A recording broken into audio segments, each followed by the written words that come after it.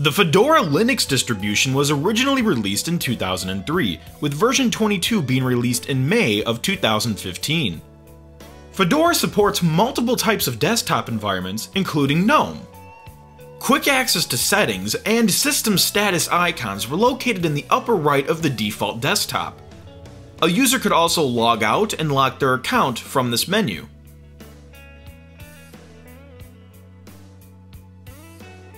The clock located in the center of the panel also doubled as a world clock viewer, a calendar, and an area for notifications. Notification banners would also display themselves at the top of the desktop.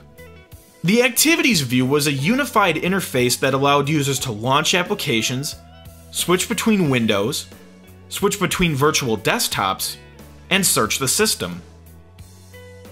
A software center was also included with the system. Users could find third-party software and install them without having to use some kind of package manager. Fedora also includes a variety of built-in applications. One of these built-in applications was named Boxes, which allowed for virtualization of systems and access to remote systems. Another built-in application is Dev Assistant. Dev Assistant helps software developers reduce some of the mundane tasks they need to do when making applications. An updated image viewer was also included with the system. One of the focuses for the interface changes in this software was to put content before Chrome, meaning the interface overall should be less intrusive. Window decorations were kept clean and simple, with only a close button present. However, a right-click will open up a contextual menu allowing other controls over the window. Scroll bars were also kept in a non-intrusive form, being only visible when necessary.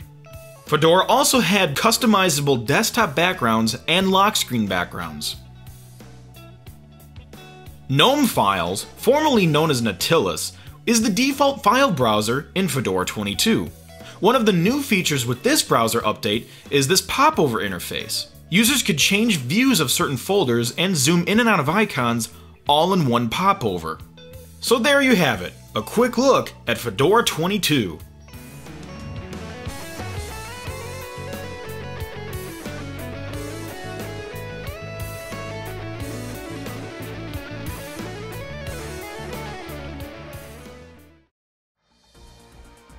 Would you like to check out our new comedy series?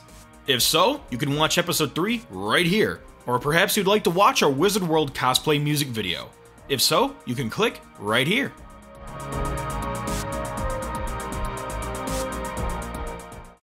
An updated version of the image viewer was also present. One of the goals with this uterus?